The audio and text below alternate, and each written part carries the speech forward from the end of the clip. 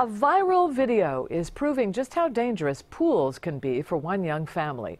They caught their son scaling a locked pool ladder.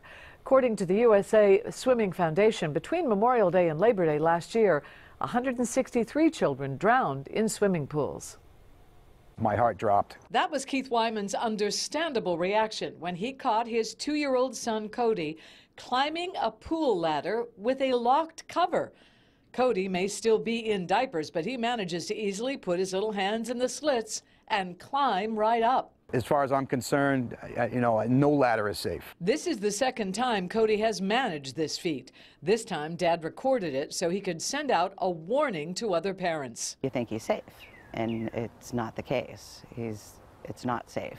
Cody's mom grabs him just before he reaches the top, but this is a clear reminder of how quickly and easily children can get themselves into dangerous, even deadly situations. You could do all these things, safety precautions, but your eyes, you have to keep them on them at all times. Now, the family has since returned that ladder, and they're now pushing the manufacturer to consider a design change.